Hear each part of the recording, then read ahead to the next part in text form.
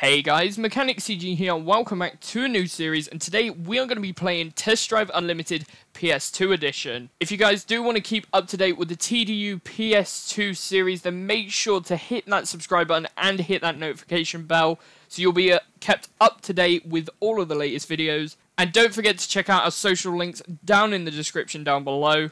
But hopefully you guys do enjoy today's video. Right, so today what we're going to be doing is we are going to be playing Test Drive Unlimited PlayStation 2 Edition. Now, this game is a simplified version of the next-gen console for this. So the PS3 and the 360 version. But the difference is I actually prefer the PS2 and the PlayStation Portable version of Test Drive Unlimited.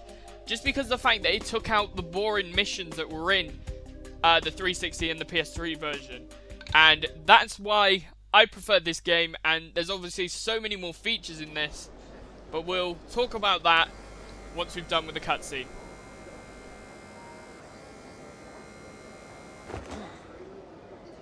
The passengers for Flight 6814 to Honolulu are asked to please present themselves for boarding at Gate C.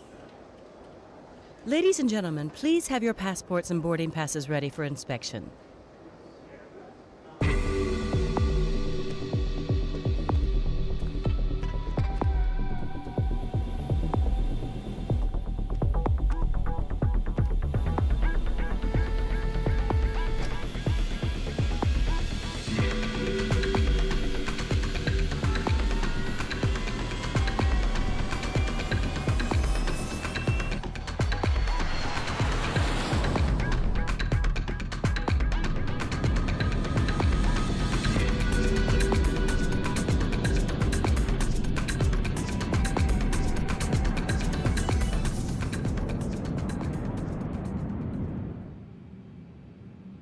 Ladies and gentlemen, we will be shortly commencing our descent into Honolulu. The temperature on the ground is 77 degrees Fahrenheit with cloudy skies and 55% humidity.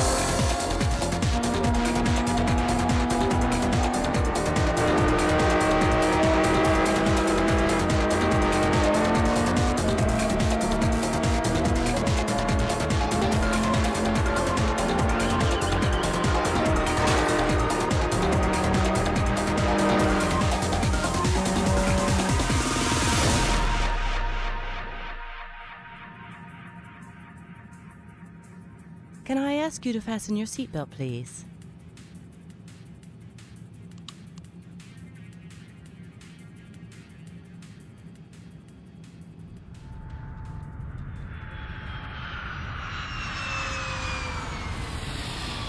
And here we go.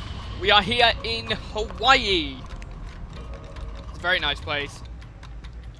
Is it one of the best game maps I have ever played? Like Hawaii, and especially Test Drive Unlimited 2 with Ibiza. That was very good. Test Drive Unlimited always does good maps, and I'm looking forward to seeing where TDU Solar Crown is going to be based on the fact that it's been confirmed it's another 1-to-1 scale map, which is going to be insane. But here we go. We are here at the V-Rent Rent-A-Car. Hawaii Car Rentals. Okay, so we have a very nice choice of cars here. Aloha, and welcome to Ohio. Car rentals have a range of vehicles that can be rented for 30 or 60 minute periods to get a feel for different types of cars without having to pay showroom prices. So I think this is like the extended test drives where you pay for cars, give them a try. We have a choice of different cars. Obviously, we've got one of each class from D, C, B, and A. I think there's an E class as well. The fact is, I want to try and avoid using cars that I played in my playthrough when I was little that I can remember. So I think I'm going to go for the Dodge Viper SRT 10 for this one. We're going to give this a try. 189 miles an hour, 4 seconds, and 500 brake horsepower. We can also take a look with the camera, have a look at the car. Oh, we can hold square to zoom out. That's good. You can open up the doors, drop the windows. And you can even stop the windows midway like you can in Test Drive. But yeah, we'll take the Dodge Viper for this one. And we'll rent it for 30 minutes. Don't quite need 60. Your itinerary is being recalculated. Alright. 29 minutes on the timer. It's counting down already. Time to put your selection through its paces. Follow the route marked in cyan on your GPS to reach the challenge. Let's go to the challenge. Oh. To be honest though, the engines don't sound too bad for a game that came out in 2006. I think this was 2006. Oh, well, that didn't go well.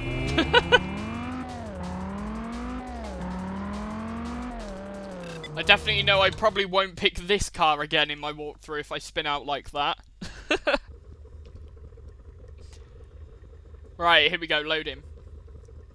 This is where the rubber hits the road. In challenges, you earn master points and credits. These unlock new challenges and allow you to purchase houses, vehicles, and performance upgrades. This is where people sort of grew their love for Test Drive, was the purchasing houses and doing all the upgrades and that. It was like real life. It wasn't just a racing game. It was sort of more down to earth, more normal.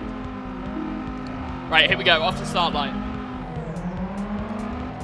I haven't managed to find out if there is a manual transmission mode, but if there is, I probably will swap to it. Because I quite like playing in manual transmission at the moment. Really liking it. Especially Gran Turismo. Ah, it's so nice playing with manual. It's just like I have all the power of this car between my hands. Or legs if you've got a steering wheel. I don't. I can't afford a steering wheel for the PS2 at the moment. Awesome.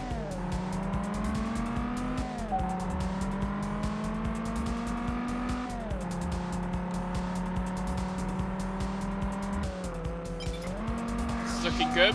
This is looking really good. 51.424 seconds so far. There we go. Come on. Drifting around these corners. I think I might go for this camera angle actually. It's a little bit more of a comfortable viewing angle for me. Especially when you're driving through traffic and over hills and that, you sort of get a slightly better view. Like that, that's a blind hill. You wouldn't be able to see that on the back view for much longer. There we go, we came first. Against two Aston Martin DB9s, but one was a coupe and one was a soft top. Very nice. And the AC427, which I think is the Shelby Cobra, but the original, not the Shelby version. Right, so it's time to purchase our own set of wheels. Choose between the 3 dealerships. Okay, so we have a choice of Ford, Saturn, or Alfa Romeo. So Ford, by the looks of it, only offers the Ford Mustang GT. Saturn offers the Sky Roadster, and Alfa Romeo offers the GT V6. So normally I've sort of gone with a Ford Mustang when I was younger, when I played this. So I think I'm going to go for the Alfa Romeo GT V6 for this walkthrough. I know, unconventional choice, but we're going to go for it anyways. Your itinerary is being recalculated. GPS has plotted the route to the dealership. Follow the silent marker. Make your way there. I think that's what it said. I skipped it too soon. This is interesting though, because with PS2 for some reason it outputs only in 4:3 ratio, which is like old style, which is where the quality problems are coming with the recording. But my TV stretches it to 16 by 9. So Gran Turismo isn't a problem. You can set the screen mode to 16 by 9 and everything looks normal. But this game doesn't have a 16 by 9 mode, so technically this is just a stretched image of the 4 by 3. And yeah, if you look at the speedo, it looks very stretched.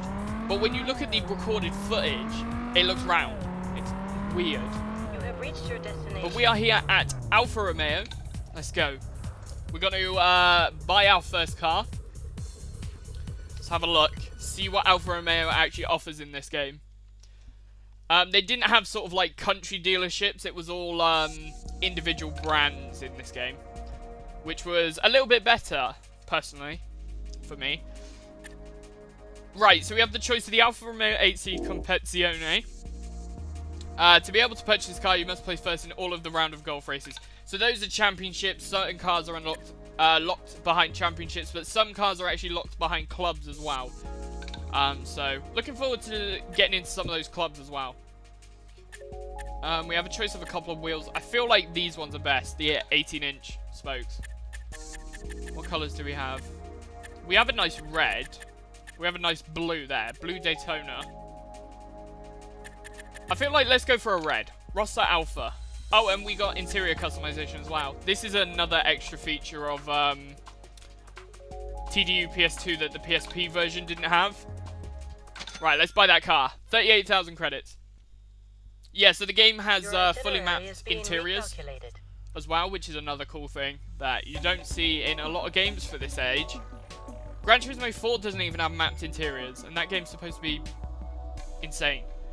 So you will need a garage to store your vehicle, drive to the realtor. Oh, that's a weird word. And select a house. Drive to the real estate agents. Let's do this. Come on. I'm not going down that way because I know that is a wrong way down the road. I've played this game plenty of times to know that. You are driving in the wrong direction. Please turn around. Game. I'm going the right way down the road. I'm going legally. Your destination is 3 miles away. Use these buttons to access the auxiliary menus. Okay, so what does up do? Up is the windows. Oh yeah, another cool thing that this game has that PSP didn't have is a look camera. Okay, there we go. So windows are down. Oh, that's not great. What's this button do? Driving mode. Okay. So we have a choice of traction control on, 2, 1, or off. I'll probably put it on there.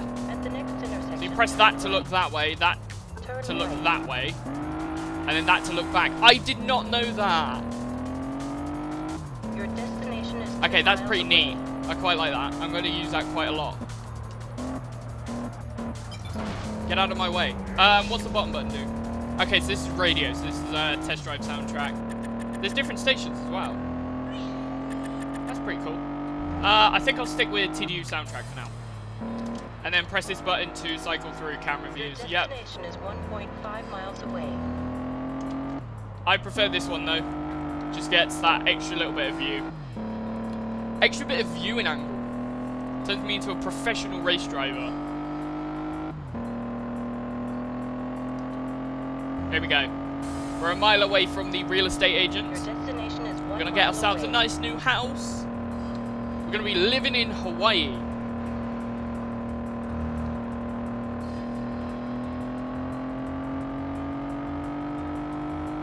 Right. Can we get airtime? Oh, we got a little bit of airtime.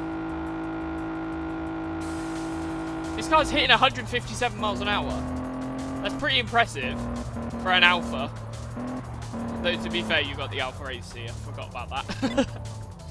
Here we go, though. At the real estate agents. The Realtor.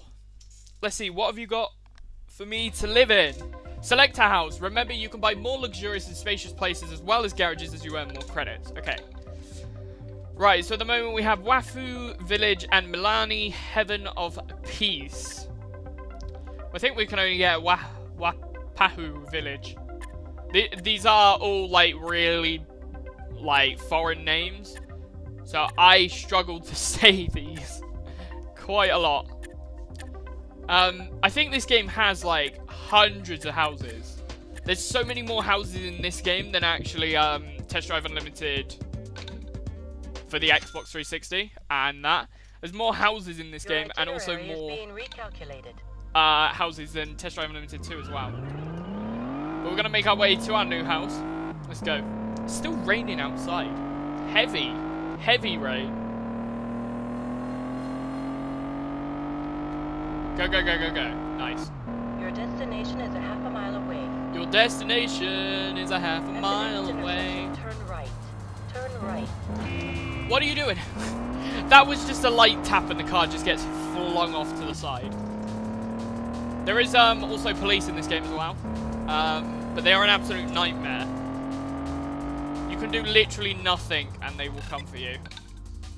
Here you go. Very nice. We are here at our house. Are you not going to drive in the garage? Oh, gutted. I wanted to see a cool animation of him like, meow, in the garage. Now you're all set. Your house provides you with a garage where you can store your cars. You'll receive messages in the news section and can track your progress in statistics. Right, so we have, congratulations on the purchase of your new home in Ohio. The island has a lot to offer for both novice and experienced racers. Once you leave the house, you will find many challenges throughout the island to test your skills, as well as many shops and spots to purchase new cars and upgrades. The island is yours to explore. Cool. We're going to delete that. So we've been invited to race at Club Italia at the Six Shooters Club, which I think is, I'm guessing, V6 engines only. Like, that's the only thing that would make sense. Like, I'm pretty sure it doesn't mean revolvers. You've been invited to race at the GT Racers Club. Well, our car's got that in the name, so I guess that makes sense. And Club E for the class that we got. Decent. Okay, so we got some pretty interesting stuff there. Statistics. It shows cups, stuff won. Cool. And then we go to the garage to select our car. Right, we are going to select this, the Alfa Romeo. Thank you. And we're going to drive out. We're going to take our car and start some races. Your itinerary is being I think we're just going to do normal races for today. But then we can progress up into other stuff.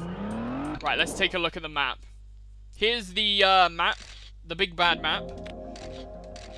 So yes, we've got quite a few races all around us for now. Oh, we've actually got loads to start off with. The one cool thing about this game is it would auto set you a waypoint after you finish an event to go straight to another race that's compatible with your car. So you would just like finish a race and you'd be straight into another car, into another event. You just drive to the next one.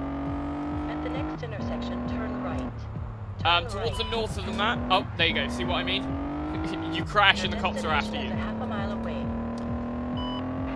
But yeah, there is so many events towards the south, but towards the north they get a little bit more scarce.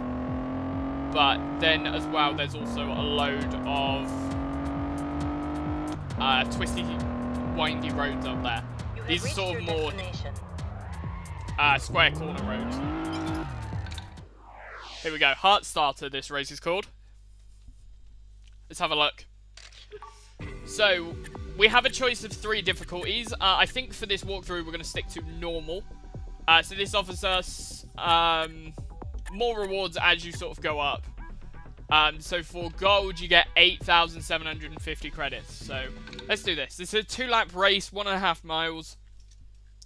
It's our time to shine with our little Alfa Romeo. I think as well at some point we're going to have to find the Italian upgrade store. Again, you can't just go to an upgrade tuner shop and just upgrade your car. You had to go to one that's specialised in your country. So either Italian cars or V6 cars, something like that. You had to go to specialists. And that's what was cool. You had to find these things. You had to explore. Exploration was the key for this game. That was a very, very wide corner.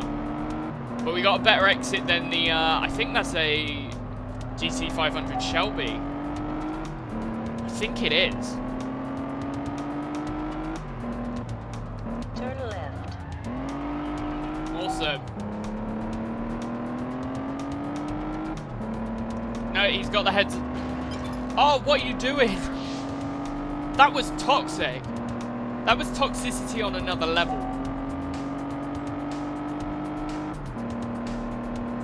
At the next intersection, turn left. Right, start slowing down a little bit earlier. Make sure we get around the corners, preferably.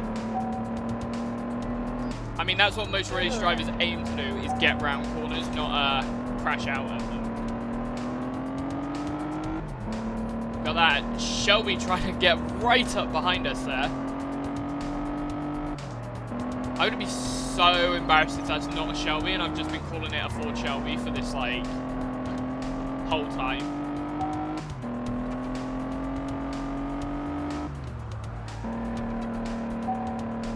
Awesome. Where are we going? Where are we going? Okay, here. Turn left. This is another thing they added to this game as well compared to the PSP. There's little things that they added to this game on the PS2 that made it just that bit better. One of the things they did add was the sort of barriers that tells you what direction to go, that blocks the road. I don't think those were in the PSP version, but it would have been too big of a game to fit on a 1.5 gigabyte disc. It is a Shelby. It's a Shelby GT500 trademark. And there was another Alfa Romeo as well. We were about 6 seconds faster than them, so decent. And we got some master points as well. I think the master points is how you sort of progress through the game. The more points you get, the more. So you didn't actually have to do races to unlock stuff, which is pretty cool. Next intersection, turn left. Right, let's go down here. Oh no! Breaking the speed limit sign. That takes breaking the speed limit to a whole new level. Right, here we go. Next race, let's enter. Right, so we are here at the turnbuckle. This is a 1.4 mile per lap race for 2 laps, and we're going to get ourselves 8,000 credits if we win. Groovy. Right, please wait. Load in. Okay, let's do this. It's our time to shine. And off we go. At the next intersection, turn left. Okay, the other car's got a much better lead. We sort of crashed into one of the Alfa Romeo GT cars. We are still in last place, but hopefully we can get that slipstream. Have we got a slipstream yet? Apparently not. No. We're sliding past the first of the GT V6s there, and a Ford Mustang as well.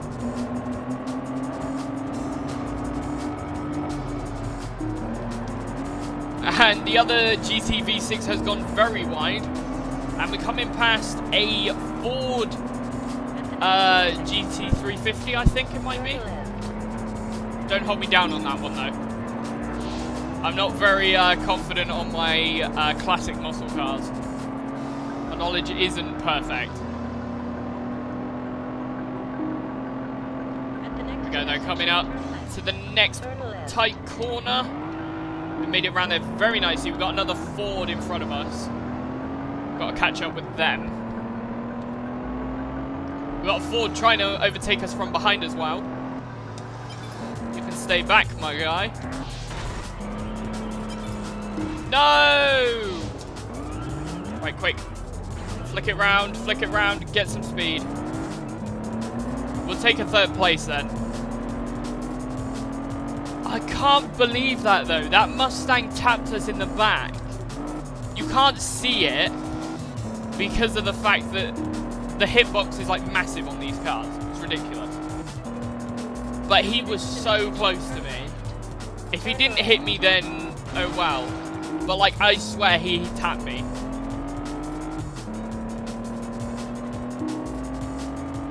Oh wow, looks like we're coming out with a third place. Oh dear. Oh, it's a Shelby GT500. They were both Shelbys. Nice. 6 seconds behind. Come on. That was some toxicity there.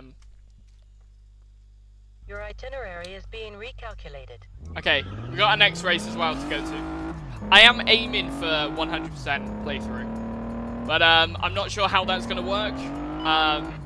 How this game works, if it's like you have to get gold on everything and unlock every car to get 100% playthrough, or whether it's just complete all the events. I'm not sure, because I know Gran Turismo 4 is like get gold on every event, but you don't need every car.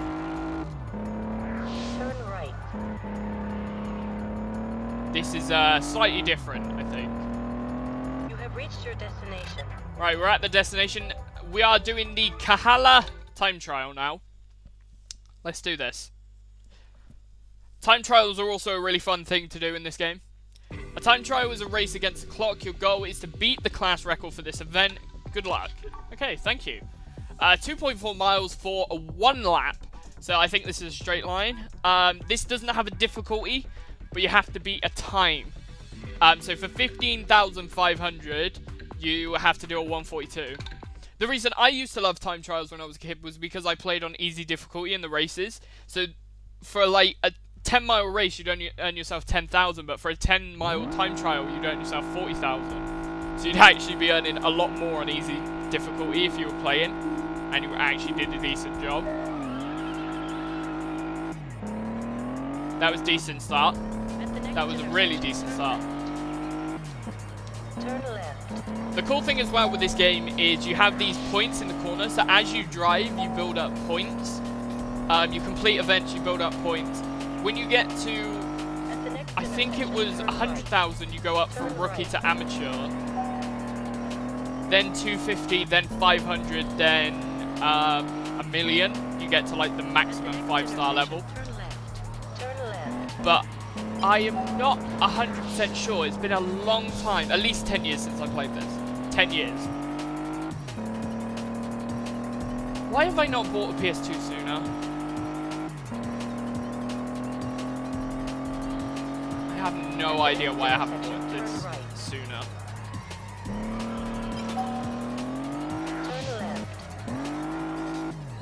Perfect.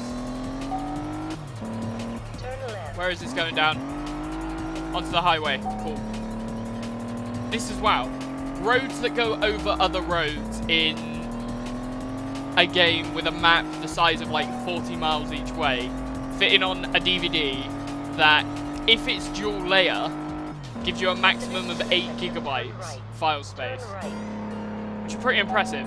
And they had this fit on a compact disc, which is the same as what GameCube ran off of, and it's what made the UMD discs in PSPs, but I think the UMDs might have been even smaller compact discs. They might have been slightly smaller again. Only about 1.5 gigabytes you could fit on a PSP disc. We got a bronze medal. Ooh, not great. Not a great start. Your itinerary is but at some point we should be able to upgrade our car. Get ourselves a better one. We've got another event over here. At the next intersection, turn left. Turn left. Turn left. Oh, crap. 2 police cars. Not great. Start any beef with them and both of them will start coming for us. Right, so we're doing the Manulani loop. This is 0.9 miles per lap, but it's 2 laps. 6,250 credits. Some of these events do sort of like auto select, like say MECH. This is definitely not say MECH because there's Shelby GT500s in this. I'm not going to make the mistake of calling it the wrong thing again.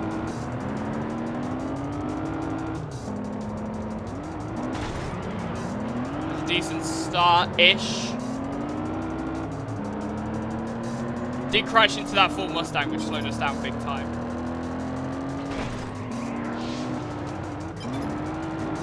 Come on, let's do this. Obviously, the first few races are going to be a little bit crap, because they always are. It's difficult to drive a slower car and win. Especially this one. This one seems to be turning really wide. This is an unusually wide turning angle for a car. I shouldn't have to slow down this much. Test Drive, it's an arcade game. Awesome. Sticking it to the inside of the corner there. See if we can grab the slipstream of that GT500, but I don't think we can, unfortunately. Hey, that's karma for spinning me out before. You deserve that, big time. Got 127 drift points there. And he's gone out. He's gone wide. We've taken the lead so far. There's a finish line. Finish line just round this corner. Turn right. There are also other modifier factors as well for these races. We'll see some of them at some point. But some of the races do get very difficult because they add modifiers to them. Your itinerary is being recalculated. Where is the next race? 0.6 miles away. That's not... Jeez, there are so many races in such a small space at this start. Your destination is a half a mile away. Half a mile away. Alright. Oh, that's not ideal. that arrow sign just went flying. Oh, shit. Uh-oh. If you crash into a car while the cops are near you, they will instantly chase you. But for some reason, extra cops don't start chasing. Oh, no, never mind. They do, apparently. So thank you guys so much for watching. If you did enjoy, be sure to leave a like, comment down below, and subscribe. If you want to help support the channel, make sure to hit that join button or click on the merch link in the description. It would mean the world to me. And also, don't forget to check in the description for our other social links. We've got Twitter, Instagram, and Discord. So make sure to follow us over on there. But thank you guys so much for watching, and I'll see you in the next one. Goodbye.